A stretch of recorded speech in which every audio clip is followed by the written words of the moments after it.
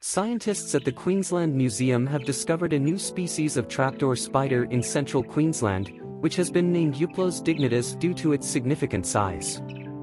The spider is a type of golden trapdoor spider and is found in limited areas around Eidsvold and Monto, living mainly in woodland habitats where it burrows in black soil. The discovery was made as part of Project DIG, a research partnership between BHP Mitsubishi Alliance, and the Queensland Museum Network. The principal curator of Arachnology at Queensland Museum, Dr. Michael Ricks, explained that the aim of the project was to formally document the new species, which had been known to exist for over 25 years but not formally recorded until now. The spider, measuring about 5 centimeters in length, is larger than most species of trapdoor spider and possesses venom that does not pose a threat to human life.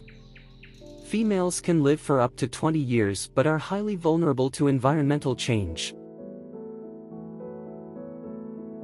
Dr. Ricks also mentioned that the name Euoplos Dignitas was chosen as a nod to Project DIG, which supported the research, and because it means dignity or greatness in Latin, reflecting the spectacular nature of the spider.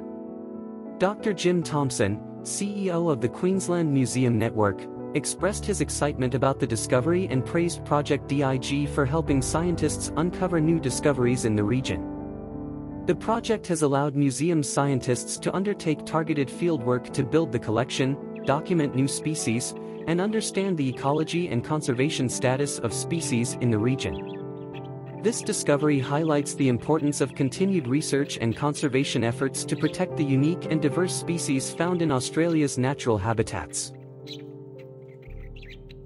Thank you for watching this video. Please like, share and subscribe for more. Please also leave your comments and we love to hear from you.